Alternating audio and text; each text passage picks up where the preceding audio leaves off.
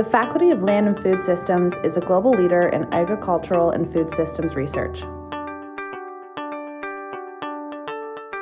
Dr. Sean Smuckler is conducting a study on greenhouse gas emissions utilizing Orbis Mesh technology. The Faculty of Land and Food Systems a little over a decade ago was called Agricultural Sciences, a premier institution for helping farmers around the province better manage their farming systems. And when we turned into the Faculty of Land and Food Systems, we did so because we were really trying to modernize our approach and encompass more of the issues that farmers face, from growing the food all the way to getting it to the table. And our faculty represents a diversity of disciplines in that food system. Agricultural greenhouse gas research at the UBC Farm found some very interesting results in terms of identifying practices that are most likely to reduce greenhouse gas emissions, but also to improve the efficiency of nutrient use. Orbis Mesh uses a low-energy radio frequency to wirelessly build a self-configuring mesh network between any existing device. The mesh network can extend for hundreds of meters, wirelessly transmitting data and automating equipment.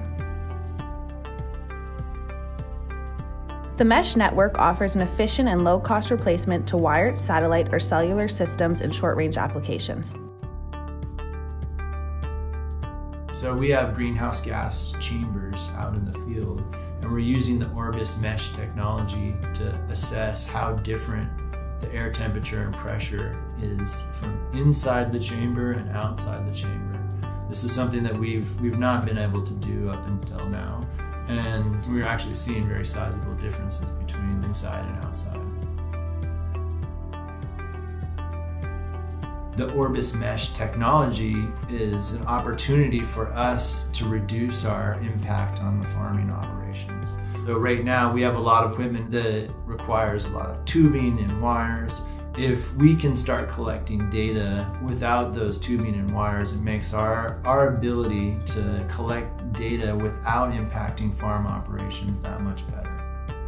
Orbis Mesh technology could be important for farmers better managing their farming systems. As we're moving into the age of precision agriculture, the more information a farmer knows about soil moisture and temperature, air pressure, and the relationship to temperature around the farm, the better the farmer is going to be able to manage his or her operations. Irrigation, spraying schedules, dealing with pests, all of these things could be enhanced by having greater information.